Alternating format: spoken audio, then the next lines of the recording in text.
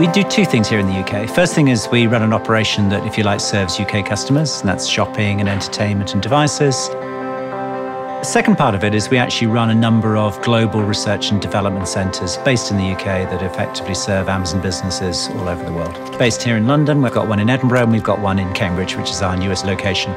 We've opened this new development centre. It will be home to over 400 highly specialised, highly skilled employees working as machine learning scientists, knowledge engineers, speech scientists, software engineers, data scientists.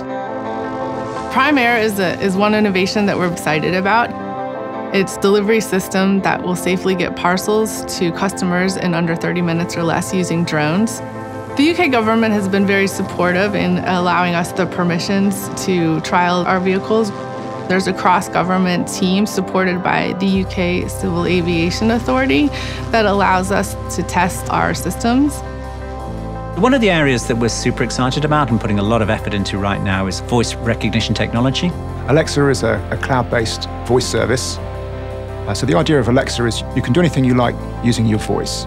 And the UK is a truly extraordinary place to find talent, and we love that. That's probably the single most important reason why we're here. Lots of people really want to come and work and live here in the UK. There's so much going on in the technical sphere, so it's also something of a magnet for some of the brightest and the best folk from around the world. It's a great place for us to innovate and to think big for our customers and innovate on our customers' behalf.